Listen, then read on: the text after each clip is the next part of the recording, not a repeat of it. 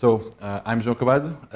I'm here to talk about a little small idea of when and how should we use quantiles and percentiles.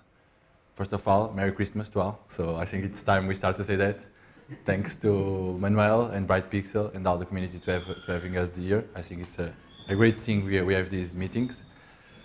So let's get started here. Okay.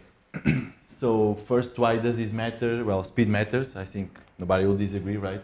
But everyone wants responsive services. Besides that, things start to get slow before they break, usually. And that's another thing that we should worry about speed. So a quick wrap up here of what's the percentile and the quantile, if you are still have this present. So we have here, and I'm going to try to point out. So we have here 20 people sorted out by 8, right? And what we have here is like if we go over 80% of the population, we have someone with 1 meter and 85. So our P percentile 80 is 1 meter 85, right? On the other hand, the quantile is just the inverse of the percentile function. So what does this mean? This means that the quantile of 1 meter and 1 meter and 85 for this population is 80%. So just what we have here. Are you with me?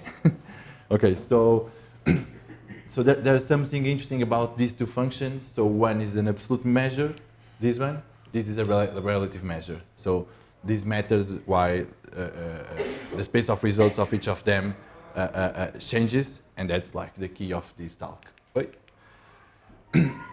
So what do I want to tie this in? So we have here, this is an example of one of our service radiators. So this is for one of our services. And I like to tie this in the service level indicator. So service level indicators is what describes the performance of your service at a certain point in time. And here for this we have the P99, so percentile 99 for short, and the median, which is not exactly the P50, but let's forget it.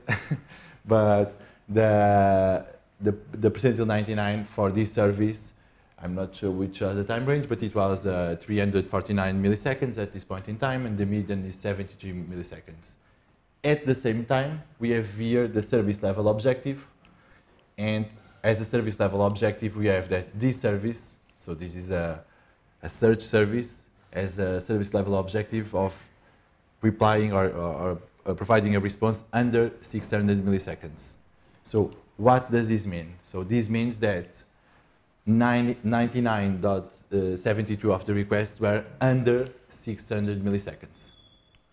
So even with the P19 of 349 milliseconds, the slowest requests were still, there were still some slower than 600 milliseconds. So here we have the usage of percentiles and quantiles.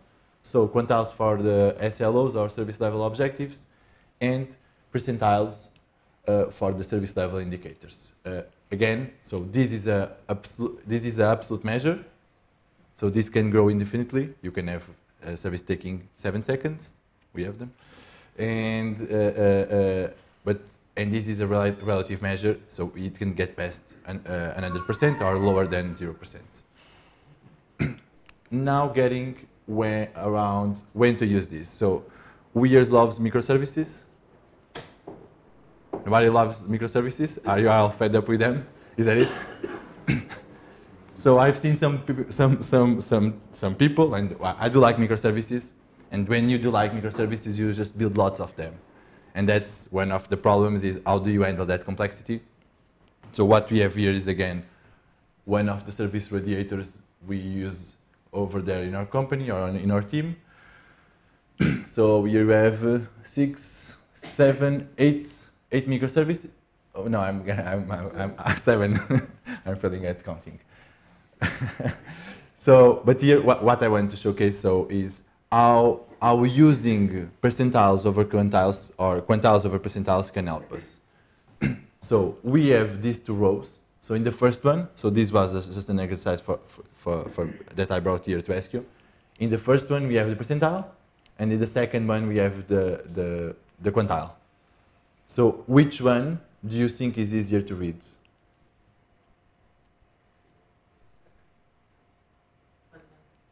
The quantile, and why do we think that that's easier to read? It's colored, so it stands out. That's true. Yeah, I was trying to trick. Yeah, but that's true. So the other thing where it makes it easier to read. So it's easier to compare the numbers when they are on the same scale, right? So each of these services have complete different service level objectives. So we have here a service that is supposed to provide a response under 20 milliseconds, and we have some others. So this one is supposed to provide a response in less than 1 second or 1,000 milliseconds. So. So having all of these numbers with different scales, it's much harder to figure out what's, even to set the color thresholds, which is true. So, but it's much harder to do that rather than having just these columns. So this is a board we use that we have on the dev team room, and we can look at it and easily figure out if something is failing. So this is one of the ideas, and I wanted to share with you and to see if you like to adopt it. But using quantiles when you have lots of information, it's very interesting. So another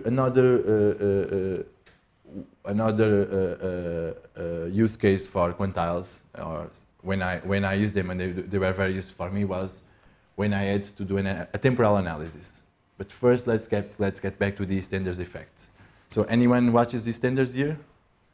So who lives in London? So EastEnders is a very popular soap opera which has been going for like 20 years, maybe 30 years. So there's the EastEnders effect. They say that it occurs less right now than before, but the EastEnders effect is when EastEnders end. So I think it's from 7 to 8 p.m. that it goes on.